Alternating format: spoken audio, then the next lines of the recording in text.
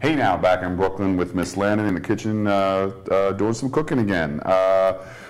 Beef. I'm so happy. So this is going to be a beef and mushroom stir fry, and Yum. I've done all the prep, so we're ready to go now. Is anyone surprised by that? All I can do is just keep seeing this. This is what shiitake looks like, by the way, if you don't know different.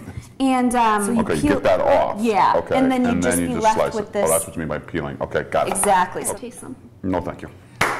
There's an explosion going on in my mouth right now. Thank you, Miss Landon. You're welcome. So we've cooked down the mushrooms and the ginger. I've picked up new terminology. We still want the steak to be pink on the inside, and we have other. Looks so good. This is a chili garlic sauce. You can find it again in that ethnic foods aisle.